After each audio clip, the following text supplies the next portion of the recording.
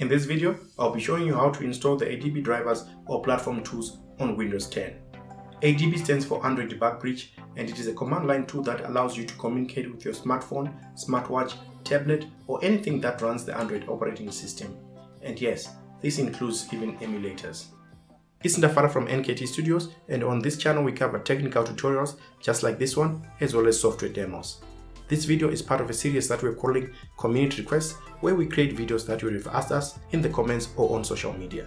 Now let's get into it. Installing ADB drivers on Windows 10 is a 4-step process, and the steps are: 1. Downloading the ADB drivers or platform tools. 2. Extracting the ADB drivers or platform tools. 3. Enabling developer options on our device and turning on USB debugging.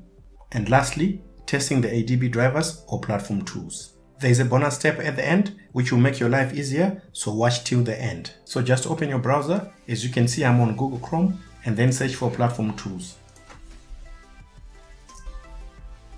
On the results, select the one which is from android.com, which is this one. When it opens up, under the download section, select Download SDK Platform Tools for Windows, as this is a Windows 10 demonstration.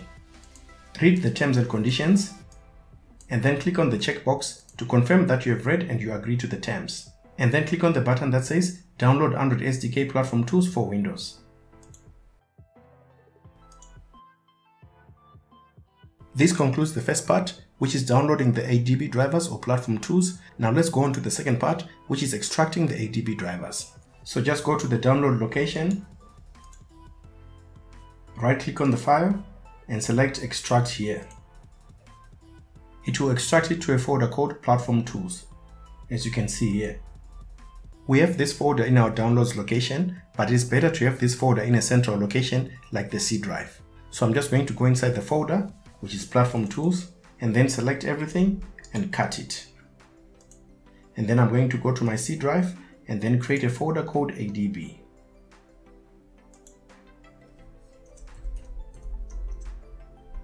Inside this folder that I've created, that's where I'm going to paste the contents. If you don't have access to the C drive, you can just create the ADB folder in your documents. At this point, we can use the ADB tools from this folder. Now we need to enable the developer options and then turn on USB debugging on our device. Now on your Android device, just go to settings, then scroll down until you get about phone, and then select it, and then select software information to get the build number. Now we have to tap the build number 7 times to enable developer options. It will tell you the number of times left after you tap it a couple of times. So let me just tap it about 4 times. As you can see, it says you're now 3 steps away from being a developer. Let me tap it again, and again, and the last time. It might ask you for a PIN or it might not. In this case, it has asked me to enter my PIN, so I'm just going to put my PIN and then accept. As you can see, developer mode has been enabled. Now if I go back to settings and then just scroll up and down to refresh it, you can now see at the bottom we now have developer options available. Now just select developer options to open it, and then scroll down until you get to the debugging section. As you can see, I'm in the debugging section, and then as you can see, it says USB debugging. Just turn it on, and then it will ask for confirmation to allow USB debugging. I'm going to click OK to allow it. After this, you then need to connect your phone to the PC via the USB cable. Android 11 and above does allow you to connect wirelessly, and I cover that in a different video. When you connect your phone to your computer for the first time, you should get a confirmation for the connection on your phone, as you can see here. You can click on Always Allow from this computer, prevent further confirmations, or just allow. I'm going to click Always Allow from this computer and then click on Allow. After connecting your phone, we need to test that everything is working. To test, just open Google Chrome and then type in Chrome Inspect. After a while, our device should come up here. Take note of this code, as we should also see it in the ADB tools. Now open Command Prompt by typing CMD on the search bar and then selecting Command Prompt.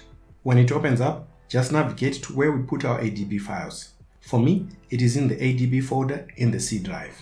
So just type in CD and then C drive colon backslash and then ADB. Press enter, and then as you can see, we are now in the ADB folder. Once in the ADB folder, just type in the command ADB Devices and then press enter.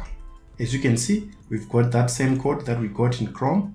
If I just open it, you can see it's the same, and also device listed next to it.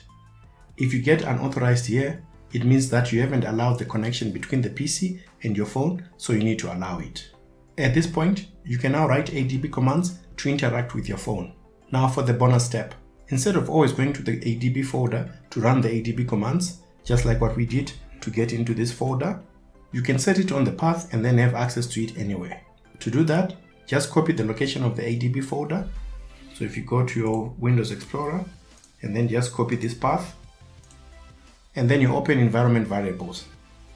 So on the search bar, just type environment and then select edit the system environment variables. When it opens up, click on environment variables and then select path and then click on edit.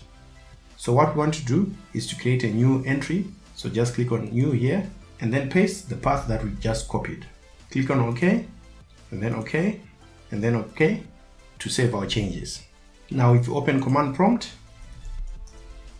you can see here that I'm not in the ADB folder, but if I type in ADB Devices, you can see that it will work.